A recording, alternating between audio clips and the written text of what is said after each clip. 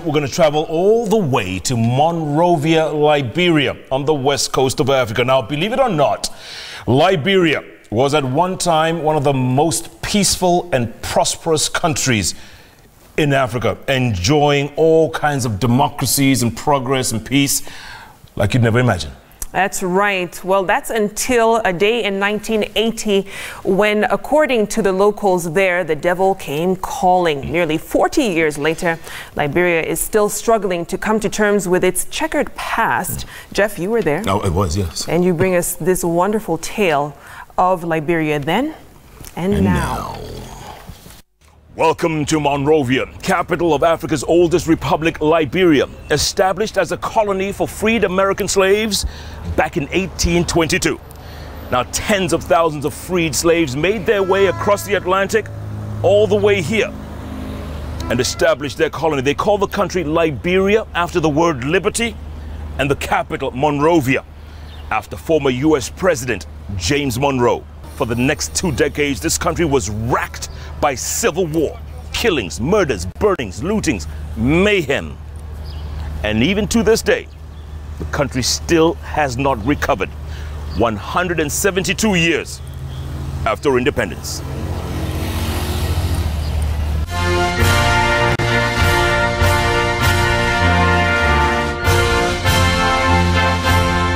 The country's coat of arms said it all. The love of liberty brought us here, and everything they brought with them felt like an extension of America. From the colors of the flag, known as the Lone Star, to the system of government. The settlers were mostly light-skinned, mulattoes, or Americo-Liberians as they called themselves. And they quickly lorded over and suppressed the dark-skinned natives, or Mandingos, as they were known. On July 26, 1847, the settlement declared its independence from the U.S. and elected Joseph Jenkins Roberts as its first president. The country's main airport, Roberts International Airport, is named after him. For the next 133 years, the light-skinned Americo-Liberians would help make Liberia one of Africa's most peaceful and prosperous nations. Another one of the country's most famous presidents was William Tubman, who ruled Liberia from 1948 until his death in office in 1971. Tubman Road in Nairobi is named after him. Meanwhile, Tubman was replaced by his long-serving vice president, William Talbot, a quiet, soft-spoken man who would wake up one day in 1980 to the unusual sound of gunfire inside the executive mansion, also known as the president's residence. It was a coup d'etat led by a junior army officer, Master Sergeant Samuel Doe. It is alleged that Doe personally shot and killed Talbot, signaling the end of more than a century of peace and tranquility. Doe would be in power for the next decade, and Liberia would quickly spiral out of control. The uneducated Doe would surround himself with Americo-Liberians, among them this man, Charles Taylor, whom he put in charge of all the government's procurement.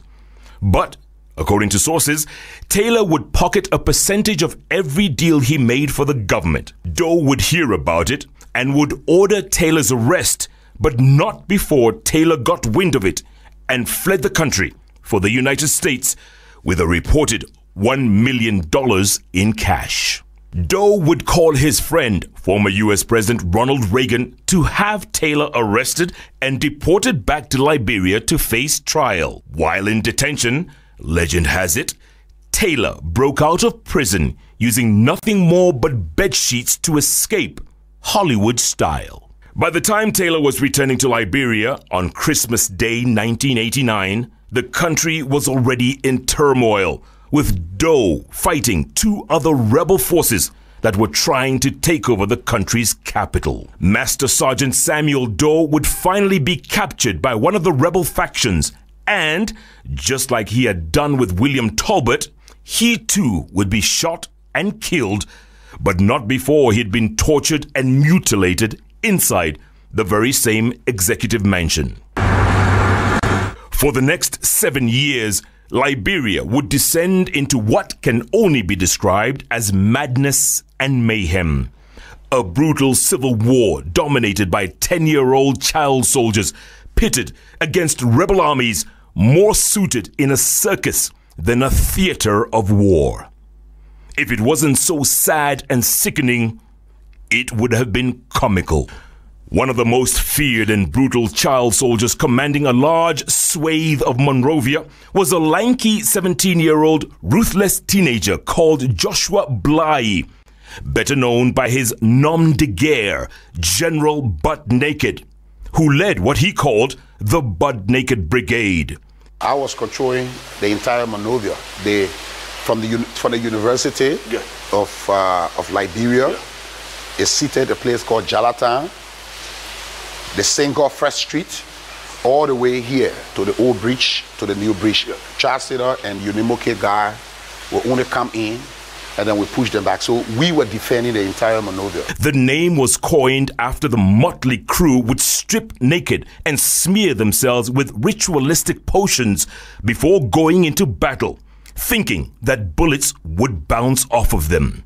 If we are naked like children, they should bring powder and dappers to put on us. So that statement turned us against all of the women. All of the people we're supposed to be sorry for in the war, supposed to be women and children. But when those women came out with that statement, you know, we held it against them, and we planned that we would have destroyed anyone we came across. The Butt Naked Brigade was as notorious as it was brutal. Pictures of them abound the internet. Needless to say, many of them died in combat. The so-called magic potions clearly didn't work. So you killed a lot of people? Yes, it was the environment, it was the time. And old people, young people, all kinds of people? Yeah, everyone that we came across. I'm going to tell you something this morning. This very nation that have rejected you. As for General Butt Naked, he would later find God and became an evangelist, preaching to the very same people whose families he had raped, mutilated, and murdered. As soon as God can help. Now an aging 49-year-old who insists he's still paying for his past sins and admitting to me that he wishes he would be tried at the International Criminal Court in The Hague for the horrific crimes he committed. I'm still guilty. I am not justified for anything I did. There is no justification. And so I am still guilty. So, you know, amnesty do not mean you are vindicated. Having amnesty is like grace. But I feel the entire TRC process was abused. So I think there is still need for the War Crime Code. And when the War Crime Code comes, I also need to be persecuted. Now, back in 1979, then President William Tolbert was made the chairman of what was then the Organization of African Unity. He decided to impress his fellow heads of state by building a hotel that would last for decades. He called it Hotel Africa. 250 bedrooms, restaurants, a casino, a club downstairs, and this, a swimming pool in the shape of Africa. And it was pretty impressive. There were also 50 chalets that stretched all the way down the beach. I remember coming to this very place back in 1986, working as a flight attendant for Pan Am. We swam in this pool, we danced in the club, we slept in the rooms upstairs. But this is what happens when a country turns on itself. Rebel soldiers attacked this place in a decade of madness and mayhem. And the question is, how does one rebuild from something like this when a country's worst enemy is its own people? After years of fighting in and around Monrovia, a ceasefire would finally be declared in 1996, which would lead to elections the following year.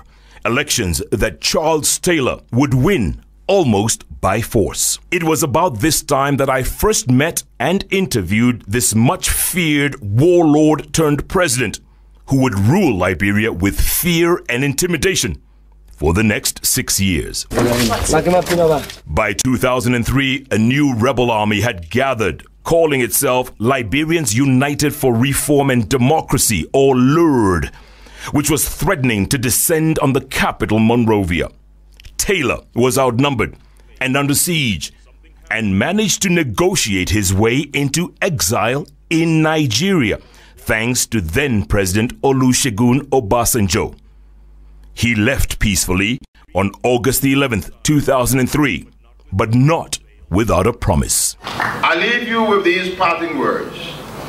God willing, I will be back. And return he did in 2006, but this time in chains and leg irons, as a captured fugitive, having unceremoniously fled Nigeria and was captured at Nigeria's border with Cameroon. How could I? He was repatriated to the International Criminal Court in The Hague, tried for war crimes and crimes against humanity, and eventually sentenced to 50 years in prison without the possibility of parole. Life behind bars for the former Lord of War. In 2006, Liberia held its first democratic elections in decades, electing Africa's first woman president, Ellen Johnson Sirleaf, but not before a hard-fought second-round runoff against former football superstar George Weah. Weah conceded defeat in the end for the sake of peace, and Liberians breathed a collective sigh of relief. Johnson Sirleaf would go on to be re-elected 6 years later and eventually completed her 2 terms in 2017. Elections were held, and the former football legend, then opposition leader, was elected as the country's 25th president since independence in 1847. My brother. This is how you live. Nice and simple, man. Nice and simple. President George Weah has been in office now for about 18 months, and already the pressure on him is palpable. His administration has been accused of everything from corruption to nepotism to cronyism. But the former FIFA Player of the Year, who faced just about every act of racism and opposition imaginable while playing in Europe, before unanimously winning the continent's most coveted prize, the Ballon d'Or or Golden Boot, says he is used to the critics and is prepared to captain Liberia into its next phase. They can trust me, so this is what I got, this is where we are, and then we're doing our best to make sure that we develop our country. 172 years since independence, a once peaceful and prosperous nation destroyed by more than a decade of civil war. A great lesson for other African nations that peace is sometimes fleeting and that war is just a war cry away. As for the recovery and the rebuilding, well, that, no doubt, will take a lifetime. Jeff Koinange, Citizen Television, Monrovia, Liberia.